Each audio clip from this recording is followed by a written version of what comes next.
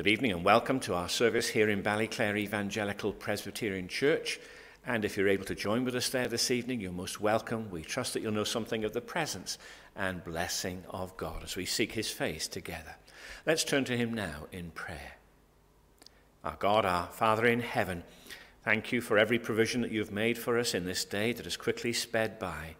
Thank you that we're able to reflect upon your loving kindness, upon your goodness and upon your mercy, and to speak of pardon for sin and a peace that endureth. We pray, O God, that you would remember us now as we meet together. Remember us in a great blessing, we pray. Come down to us. Remember those who can't be with us this evening and bless them and do them good. Those who are sorrowing, those who are sad, those who are worried, those who are worn with care. Hear our prayer for Jesus' sake. Amen. We're going to read in the book of Hebrews in chapter 8. We've been looking through Hebrews now for some months. We've come into chapter 8. We looked at the first 5 or 6 verses there last Tuesday evening. We're going to read the whole chapter from verse 1 and down to verse 13. So Hebrews chapter 8, verse 1 and down to verse 13. Let us hear God's word. Now, this is the main point of the things we are saying. We have such a high priest who is seated at the right hand of the throne of the majesty in the heavens, a minister of the sanctuary and of the true tabernacle which the Lord erected and not man. For every high priest is appointed to offer both gifts and sacrifices. Therefore it is necessary that this one also have something to offer. For if he were on earth, he would not be a priest, since there are priests who offer the gifts according to the law, who serve the copy and shadow of the heavenly things, as Moses was divinely instructed when he was about to make the tabernacle. For he said, "See that you make all things according to the pattern shown you on the mountain." But now he has obtained a more excellent ministry, inasmuch as he is also mediator of a better covenant, which was established on better promises. For if that first covenant had been faultless, then no place would have been sought for a second. Because finding fault with them, he says, "Behold, the days are coming, says the Lord, when I will make a new covenant with the house of Israel and with the house of Judah, not according to the covenant that I made with their fathers in the day when I took them by the hand to lead them out of the land of Egypt, because they did not continue in my covenant, and I disregarded them, says the Lord.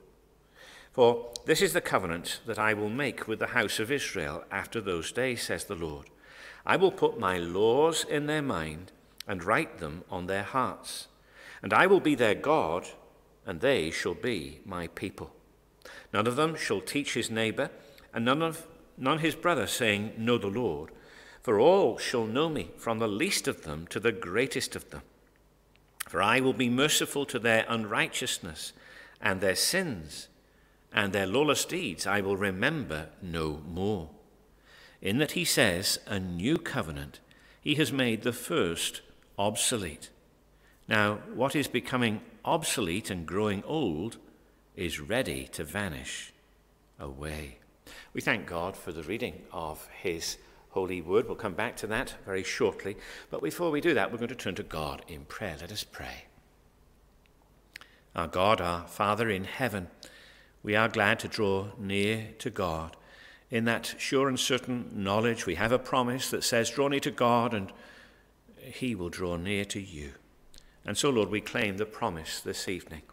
The way that we're meeting is not the way that we would desire to meet. We would long to be gathered with one another in the presence of God.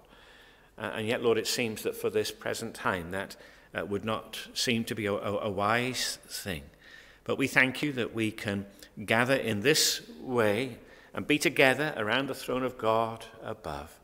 We thank you for the great privilege that is ours. And we thank you, Lord, that we can make the most of our difficulty. Thank you for that wonderful example of Daniel, who threw open his windows and prayed to God, even though he was many hundreds of miles away from the temple.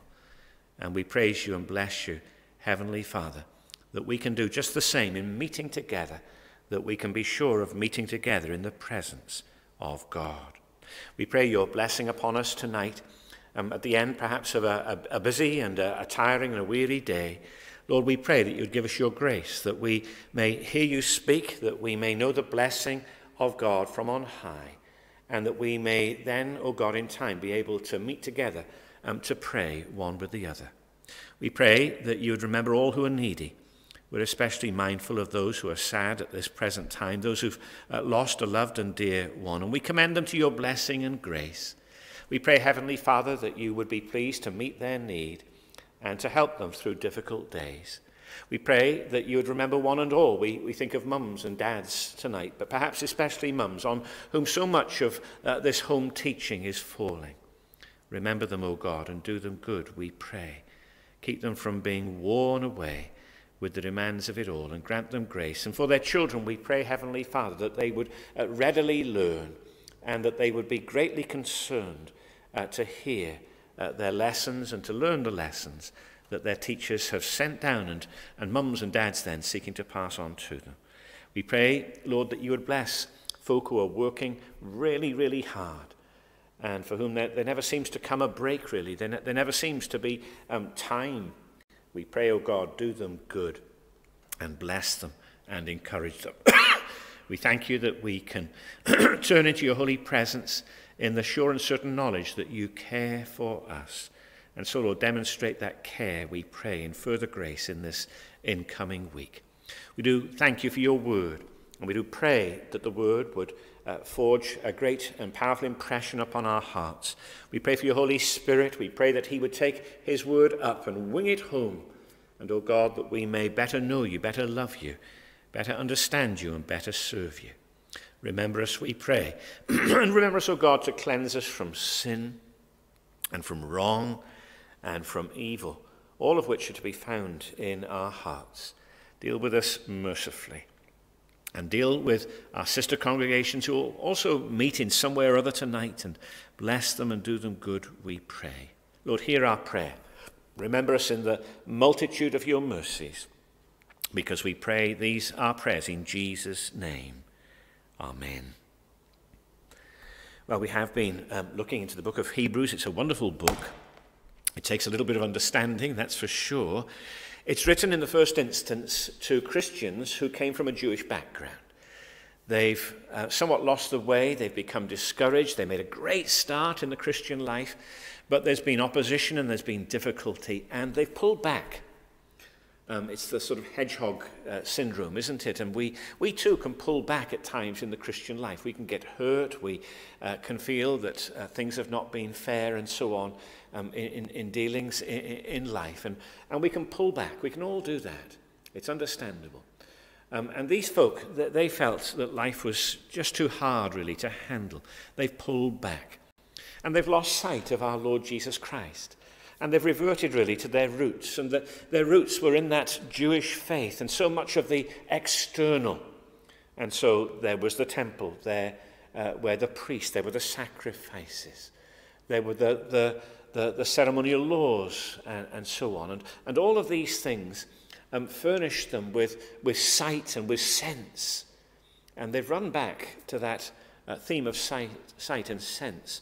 And instead they've lost sight to some extent of the Lord Jesus Christ. And the great theme of the book is that they look unto Jesus, the author and the finisher of their faith. And we've seen much in these recent weeks about the fact that our Lord Jesus Christ is our great high priest. And that's certainly been the theme as we've come through chapter 6 and 7, and even then into chapter 8. And do you remember that summation point in verse 1 of chapter 8? Now, this is the main point of the things we are saying. We have such a high priest who is seated at the right hand of the throne of the majesty in the heavens. And we thought of our Lord Jesus Christ there, sort of in summary form, really, drawing on the earlier chapters, but in summary form. And we can say of him that we have a great high priest. He has sat down. He has sat down in the heavens. He's not the shadow. He's the fulfillment. And in having the Lord Jesus Christ, we have all and everything. Now, the remainder of Hebrews in chapter 8 speaks to us of the greater covenant arrangement under which this great high priest is ours. And you can see immediately then, as we come into the verses that we're looking at tonight, from verse 6 and down, that this word covenant starts to appear. But at verse 6, but now he has obtained a more excellent ministry, inasmuch as he's also mediator of a better covenant, which was established on better promises. For if that first covenant had been faultless, then no place would have been sought for a second, because finding fault with them, he says, behold, the days are coming, says the Lord, when I will make a new covenant with the house of Israel, and so on. And you can see this word covenant coming up a whole series of times here in this passage. There's a very big quote there from the book of Jeremiah and chapter 31. And we probably won't go into all the details of that this evening, but it's going to be used to demonstrate to us that there is a better arrangement, a better covenant belonging to the sphere, to the day of our Lord Jesus Christ. Three little headings then that we're going to use tonight. A covenant compared. There's a comparison going on here. A covenant compared, a covenant completed. And we'll draw upon the fact that this second covenant, and we'll explain what we mean by that in a moment or two, is complete. The work of our Lord Jesus Christ is done. And then we'll move on just a little bit further, and we'll speak of the fact, or speak along the line of a covenant continued. A covenant continued. A covenant compared, a covenant completed, a covenant continued. Now, first of all then, under that heading, a covenant compared, we've seen this repeated emphasis on our Lord Jesus Christ and on his great high priesthood. He's greater, that's the point, isn't it, than all those Levitical priests. He's patterned on that priesthood of that strange and eerie figure in Genesis chapter 14, Melchizedek. And especially important about Melchizedek, his name. He's the king of Salem, the king of peace. He's the king of righteousness, Melchizedek. But added to that, there's no record of his beginning and there's no record of his ending. He's rather an eerie figure. And our Lord Jesus Christ is patterned on that man. King of righteousness, king of peace, and with no beginning and with no end. He's our eternal high priest, isn't he, in that sense? And to drive that home further now, the writer book of Hebrews wants to speak of the covenant arrangement under which those Levitical priests were priests and under which our Lord Jesus Christ is priest. He's going to make a comparison, a covenant compared. And he talks now of a better covenant. He's the mediator of a better covenant. Look at verse 6. But now he has obtained a more excellent ministry. We can be sure about that, says the writer book of Hebrews, inasmuch as he is also mediator of a better covenant, which was established on better promises. So, first of all this evening, I've highlighted this word covenant. Let's ask the question, well, what do you mean by covenant? What is a covenant? You hear that word used. Sometimes people quote it in church and so on. What do we mean actually by covenant? Well, a covenant is an arrangement. If you like, it's a deal. It's the terms on which we trade, if I can put it like that, trying to help us understand.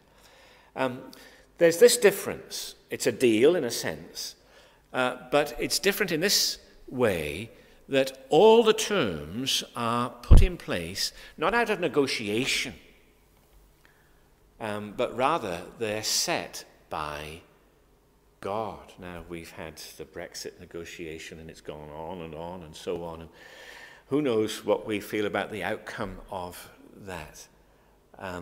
Was it a negotiation? Were the terms being, forced and so on? Is it a good deal? Who knows? Time, I suppose, will tell. Make no mistake that when we think of a covenant, the terms under which we trade with God, if you like, it's a two-sided arrangement in the sense that God makes promises to us, but God expects us to keep our promises to him. It's a two-sided arrangement in that sense.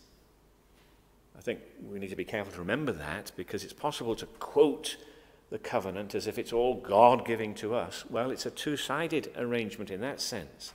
But the terms are set by God alone. Now, to see that, probably the best place to see that is in the book of Genesis and in chapter 17. Genesis and chapter 17. The context is that God had worked in Abraham's heart. He'd brought salvation to this man's heart.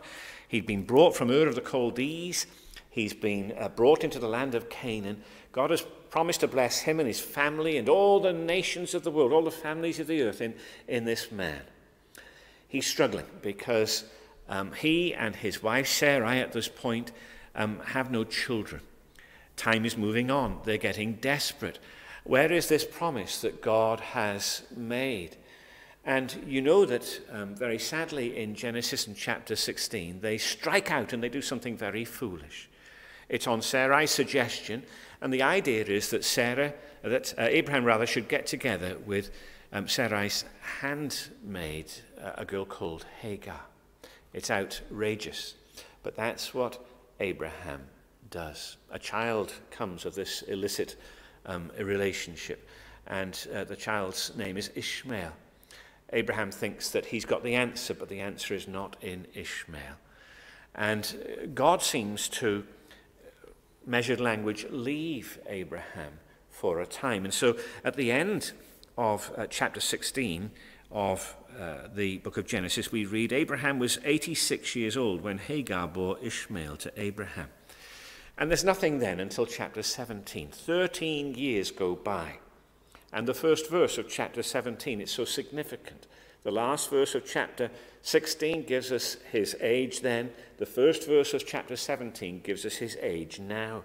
When Abraham was 99 years old, the Lord appeared to Abraham and said to him, I am Almighty God, walk before me and be blameless, and I will make my covenant between me and you, and I will multiply you exceedingly. God has come back after 13 years. It looks as though it's 13 years of silence, 13 years of difficulty, 13 years of time for Abraham to think about what it is that he has done. But God graciously comes, and he comes with another covenant arrangement. Now, in a sense, there was already a covenant arrangement in place because God had made a promise. But the covenant arrangement now, if you like, is being firmed up. Here is God reaching out. He didn't have to, but he does. That's God. That's the amazing thing about, the covenant of grace. It's God reaching out. Always remember that. It's about God reaching out. There'd been 13 years of empty waiting. But now God sets out a new arrangement. And it's important to notice it's God who sets it out. Here are the terms, if you like, under which the fence could be mended. Here are their new trading terms. It's there in sweeping terms in verse 1. When Abraham was 99 years old, the Lord appeared to Abraham and said to him, I am Almighty God. Let's be clear about this. Who is God? Who is the Almighty? I am Almighty God. Walk before me and be blameless. I'm Almighty God. We can't have that kind of nonsense that you've been involved with Hagar. That's broadly the brushstroke there, isn't it? And then God says, I will make my covenant between me and you and multiply you exceedingly. And so here really is a reiteration of the promise that God had already given him, but it's going to be firmed up. Abraham falls on his face. God talks with him. My covenant is with you, and you shall be a father of many nations. No longer shall your name be called Abraham, but your name shall be called Abraham. It's always significant in Scripture when God changes someone's name. For I have made you a father of many nations. I will make you exceedingly fruitful, and I will make nations of you, and kings shall come from you. And I will establish my covenant between me and you and your descendants after you in their generations for an everlasting covenant to be God to you and your descendants after you. Also I will give to you and to your descendants after you the land in which you are a stranger, all the land of Canaan as an everlasting possession. I will be their God. And God said to Abraham, as for you, you shall keep my covenant, you and your descendants after you throughout their generations. So God says, I'm going to do this. You're to keep my covenant. Verse 10, this is my covenant. And God goes on to speak of the whole business of circumcision. Now, we don't want to get too lost in the details here tonight. But of course, the picture of circumcision is a picture of part of Abraham's anatomy being cut, part of his flesh being cut. There's great significance to the fact, of course, that it was that part of his anatomy that had been involved in his relationship, or his act anyway, with Hagar in producing this child, Ishmael. And now he's to be circumcised. The message was, flesh is not the answer. Man's way is not the answer. It has to be grace. And, you know, in cutting the flesh in this way, Abraham is acknowledging that. And he's saying flesh has to be the answer. It has to be the new birth. It has to be the way of God. It has to be regeneration. The old fleshly ways are not the answer. It has to be the new birth. Now, what a wonderful thing God does, and how amazingly kind God is. And how we should be overcome by the fact that God makes a covenant arrangement with us. God is a God who makes to us promises and who keeps his promises. The response of that from God's people should be that they be faithful to him. In broad brushstrokes, but it's that they be faithful to him. You know, talk there of the lockdown and so on damaging the church. And yes, I'm sorry to say that probably is the case, certainly in wider church life. It's really a measure of the faithfulness of God's people, that we be faithful to him, that we be faithful to the means of grace, that we be faithful to these rather strained means of grace across the internet through this time of trial. Daniel and the whole business of Babylon would seem to me to be the pattern for this whole business. Daniel was away from his home. He probably would never return to his home. He's away from the temple. He's away from Jerusalem. We spoke of it with the children there on Sunday morning. Daniel comes under further test with, the threat of the lion's den and so on. What did Daniel do? What had Daniel done? He's away. He's away. You might have thought, well, he would stray from the things of God. He'd let the means of grace slip. He's away. He couldn't be there. He couldn't meet. People are emphasizing this business of meeting together, and we love to meet together. He couldn't meet. Was he faithful or was he unfaithful? Did he keep the covenant arrangement or did he break the covenant arrangement? He kept it. He opened his windows. He faced, as it were, Jerusalem, and he called out to God. It's a great test for us in our day, in this particular day, isn't it? It's not easy, but it's a great test of God's people.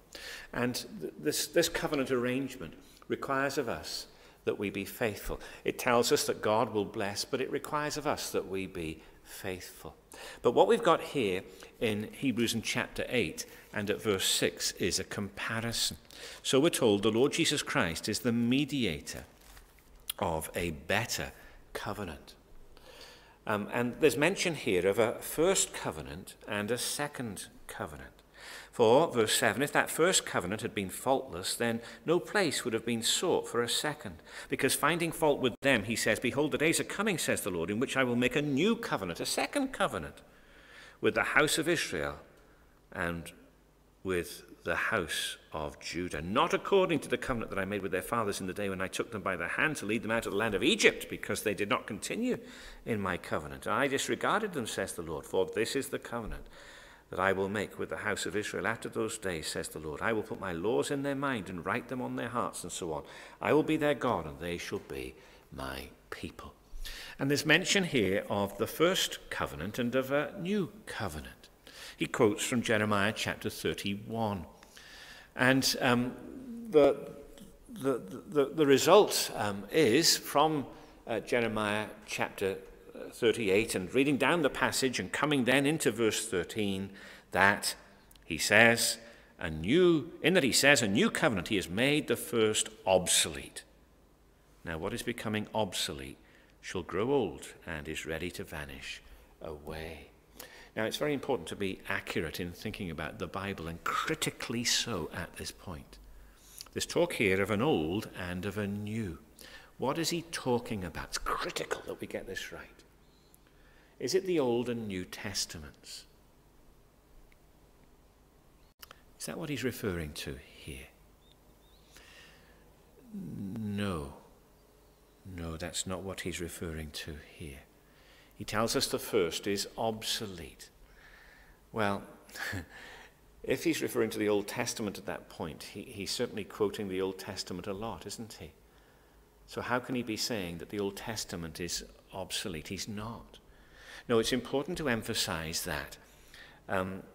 As he quotes here from Jeremiah, the older covenant is specified for us as the covenant that he made with their fathers in the day when I took them by the hand to lead them out of the land of Egypt. This isn't about the Old Testament as such.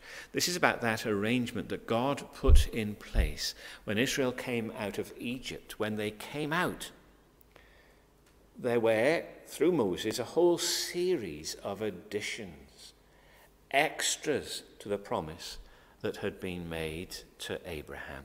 Abraham didn't have a tabernacle. Abraham didn't have a temple. Abraham didn't have a priesthood. Abraham didn't have all those ceremonial laws. He did, yes, from time to time make sacrifices, but there wasn't the detail of all that sacrificial system. No, you see, God introduced something extra. It was a means of teaching and instructing the minds of God's people in their day. The tabernacle was so obvious to them. It was in the middle of the tribes. When they made their journeys, they all were 3 to the north, 3 to the south, 3 to the east, and 3 to the west. It was there, right in front of them. It had a lot of gold involved. There was the Ark of the Covenant. It all represented God and approaching God.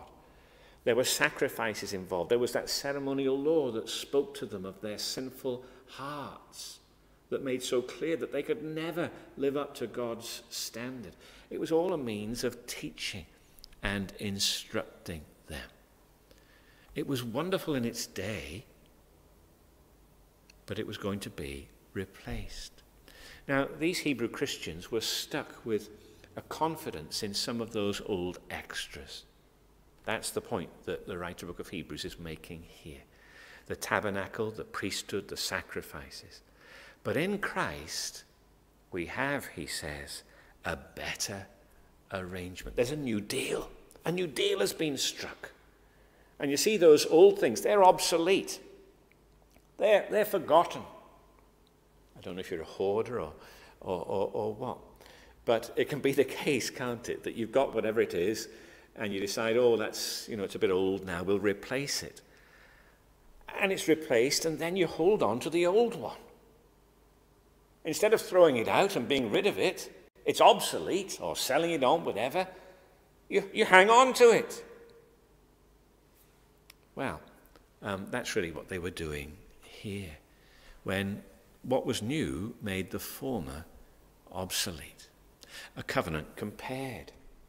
Hope you can follow that. But a covenant completed.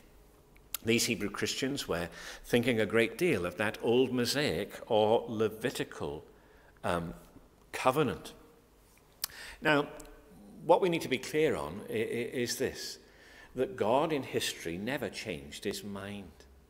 Known unto God, we're told in Acts 15, are all his works from the beginning. You and I, maybe we've had to chop and change our minds today. A lot of that happens in our house, and you have certain plans, and there are times, and so on. And something will happen, the phone will ring, something else has to be done, and the times will all change. And the program will sort of fall apart, and it all has to be revised. It reminds us of our humanity, doesn't it? It tells it reminds us, we're not God. We don't see what the whole day is ahead of us. We have to revise our days. God never had to revise his days. He made that promise in Genesis 3 and verse 15 that he would, bring about a seed through Eve, and that seed would revert this situation that had come into being where man was at enmity with God. No, God would turn that around. That promise gets reiterated in different ways, time after time after time. But God never changes what it is that he's doing. All along, the promise is that God would do wonderful things, and that God would bring salvation. All along, God had his dealings planned out. And for a time, he restricts those dealings to dealing with one family, with Abraham. And going on from Abraham, he's going to pick up Abraham's family, isn't he? And he's going to deal with a certain part, of that family. And he deals with Israel and so on. But all along, it was God's mind, it was God's plan that he was going to deal with all the nations of the earth. So we read in Genesis in chapter 12, "Get out of your country, from your family, and from your father's house to a land that I will show you. I will make you a great nation. I will bless you and make your name great, and you shall be a blessing. I will bless those who bless you, and I will curse him who curses you. And in you all the families of the earth shall be blessed." Now you see, for a time it was going to be limited to one, as it were, nation, to one family, to Israel. But it was always in God's mind that would broaden. It was always that all the nations of the earth would be blessed. Yes, for a time it was confined, but that confinement didn't last. It didn't endure. It was never intended to. It was always God's great and glorious purpose to reach all the families of the earth. Here we are in Galatians chapter 3, verse 8. "And the scripture, foreseeing that God would justify the Gentiles by faith, preached the gospel to Abraham beforehand, saying, 'In you all the nations shall be blessed.'" Says Paul, it was always God's plan. It was always God's purpose. So why then did all that stuff belonging to Moses, that Levitical covenant, or that Mosaic covenant, if you like, that arrangement that was put in place when they left the land of Egypt and they came to Mount Sinai and Moses is up and so on, why did that arrangement have to come into place? Well, the reality is that all those sort of externals were added, the tabernacle, the sacrifices, the priesthood, those ceremonial laws. God had all those things added on for this reason, that he might teach and instruct the people in the way that he wanted them to go. God gathers the people of Israel. He gives to them a whole series of extras. The law is written on stone. It's kept in the Ark of the Covenant. There's a temple or a tabernacle to start with, and then a temple. There's a priesthood. There are these ceremonial laws. There are sacrifices. What for? Well, God put all these things into place. Abraham didn't have those things, but God put all of those things into place. It was a means of teaching the people. It spoke to them of sin. It spoke to them of the need of a sacrifice. It spoke to them of God's holiness.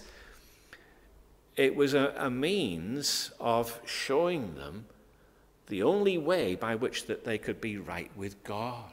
There was a repetition to those sacrifices. They never really dealt with sin.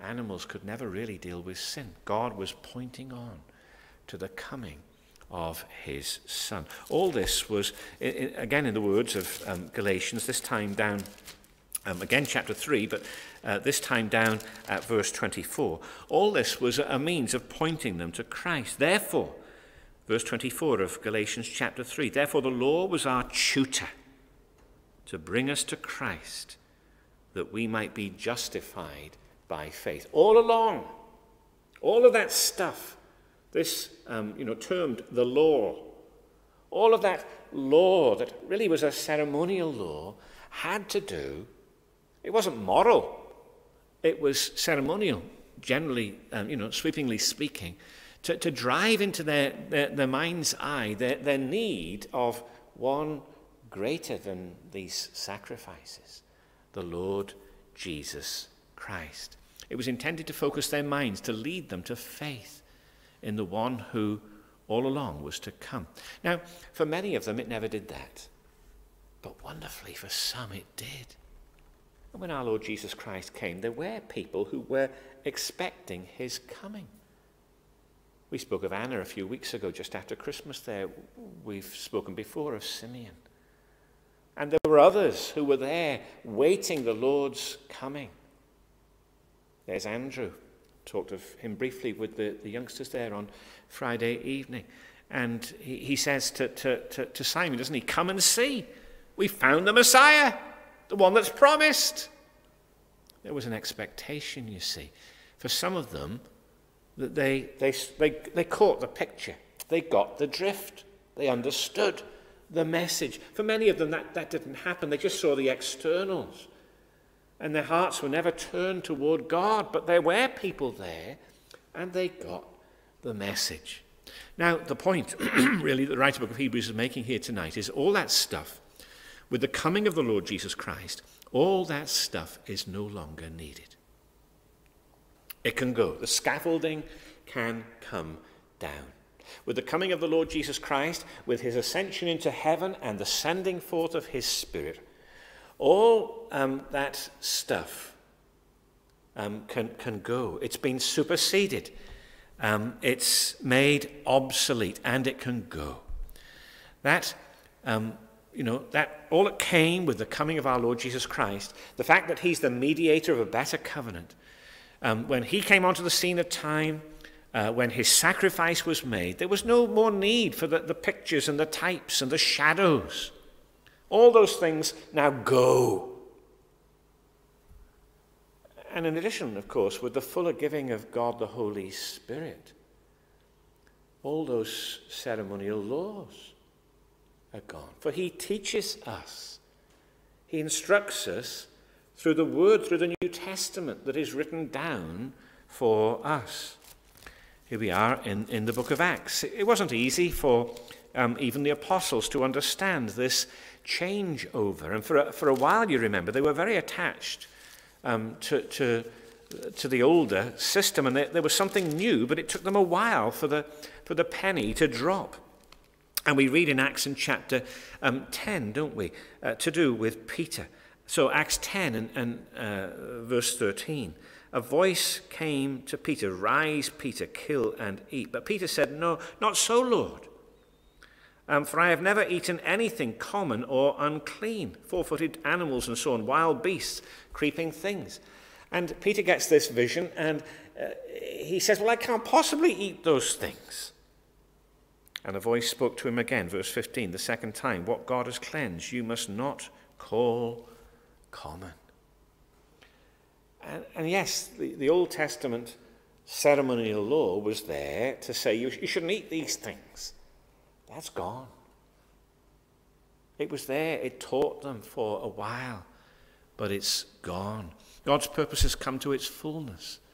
Now God deals with all the nations. The day of Pentecost, God speaks, through those tongues. God speaks to all the nations. They hear everyone in his own language. They all hear in their own tongue, because God is fulfilling the promise that was all along in place through Abraham to deal with all the families. And so that extra layer, if you like, of covenant, those extra bits and bobs, the temple, the tabernacle, the priests, the sacrifices, they've been superseded. They're obsolete. These folk needed to grasp what they were starting to pine for. It was all gone. It was finished. God had moved on. What had gone had gone. It was an antiquity. A covenant compared, a covenant completed. But a covenant continued. Because it's important then for these folk to understand, but also for us to understand, and important to understand really the connection of the Old and New Testament. And the first thing I want to say under that is this, that the new covenant that is referred to here doesn't mean lawlessness. Sadly, you get people who give the impression, who have the impression, I suppose, that in the Old Testament people were saved by the law, by the keeping of the law. That somehow the New Testament is grace and the Old Testament was by keeping the law. That is a very serious mistake. And it leads on to another serious mistake. And the mistake is then, you see, that all law is cast away. And Christianity, or at least the outward look of Christianity, becomes lawless. You can get the attitude that law has nothing to do with me. The Old Testament has gone, cast all the commandments away. Notice verse 10. For this is the covenant that I will make with the house of Israel after those days, says the Lord.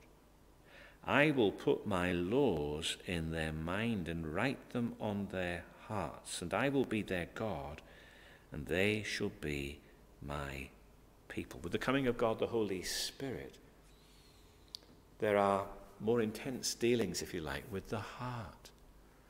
And we don't have, the laws written out on stone in that box called the Ark of the Covenant in the tabernacle or in the temple. We have the law of God more directly to us, if you like, through his word. Now, it was always there through his word, but it was accentuated through these other means, a means of teaching them. And you see, we wonderfully have this new covenant, all that, if you like, clutter. I don't want to be unfair, but all that clutter is taken away. And we simply have the words of God. And God says, I'll draw people close to me. My law will be written upon their hearts. They'll love me. They'll have a relationship with me. I will be their God. They shall be my people. So often Israel didn't look like the people of God at all. They were the people of God in name, but they didn't look like the people of God at all. No, you see, it was always that salvation was through faith, believing God's promise. And the idea of law being the answer was never the case. It was a means of bringing us to see our need of Jesus. It was never by the law. At the same time, the law is still what tells us right and wrong. Add to that, secondly, that when we think of the covenant continued, God's promise and arrangement are still in existence. How careful that we don't jettison the Old Testament. These folk wanted to go back to the Old Testament, to the situation under Moses. But, tragically, the difference is in our day that Christians seem to want to jettison the Old Testament as if we can just forget it, as if we don't need to care about it, we don't need to know it, and we don't need to apply it to ourselves. That's a terrible spurn to God. The Bible is one book. It's one book. And we have the great advantage of having the second part of the book. But that doesn't nullify the first part of the book, does it? There are things that are relevant to us there, or more relevant to us in the first part than others. That ceremonial law, there's a lot that we can learn from it, but it's not ours to follow and to keep. There are principles that we can derive from it, but it's not for us to to be concerned about keeping the details. No, we need to hold a balance here. These people are going to go back to the Mosaic. No, that's finished. But we mustn't think that the Old Testament is finished. Indeed, the New Testament is nonsense, isn't it, without the Old Testament? There's a third thing here that I just want to touch on very quickly. It's that this whole business here has implications for baptism. The truth that we're thinking through there this evening has particular importance for baptism. What part did children have in that covenant arrangement that was made with Abraham? Well, they had a very important part. It was unto Abraham and unto his seed. And we have this wonderful promise in God's covenant dealings that God deals not only with us, but with our children. Folks say, well, all that Old Testament stuff is gone. Yes, they were circumcised in the Old Testament, but that's nothing to do with the New Testament. Well, the detail of circumcision isn't, but its translation into baptism is. And wonderfully, we have the opportunity to baptize our little ones. And all with the promise, you see, that God deals not just with us, but with our children. Now, don't mistake. Don't think that, because God is the God of covenant, or because our children may be termed covenant children, that automatically makes them children of God. It doesn't. It doesn't. Don't think that somehow releases us from the part that we have to play, from our part in the covenant. It doesn't. There's nothing automatic in that. Nothing automatic. But we do know that if we, careful, diligent, wise to walk with God, the promise is to us and to our children. And we can have this expectation that God will deal with the hearts of our little ones. The new covenant is a better covenant, says the writer of the book of Hebrews. And we need to be careful to hold on to what is new and to let slip, as it were, that which is now obsolete. How wonderfully privileged we are to belong to the part of history that we do. We can see it all in colour. You've heard me use that language before. We can see the detail of what God did in his Son, Jesus.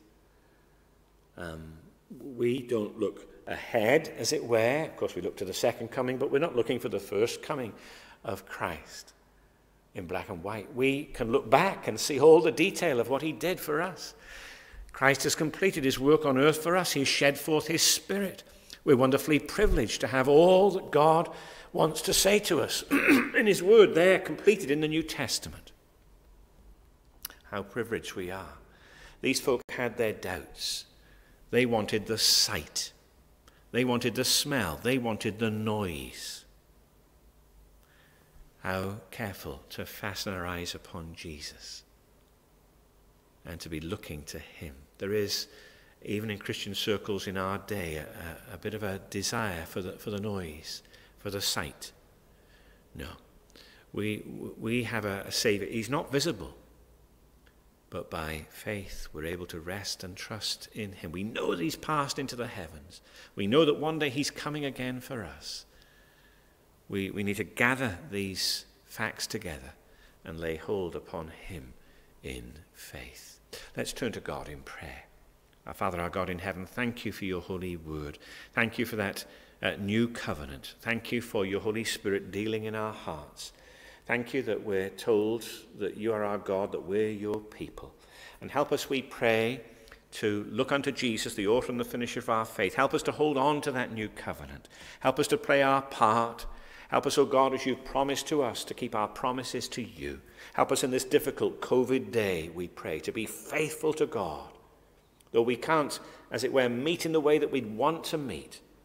Help us, Lord, to rise above that and to lay hold upon those wonderful promises and to know that as we seek to meet in this way, God will meet with us. This is our prayer to you. In Jesus' name, amen.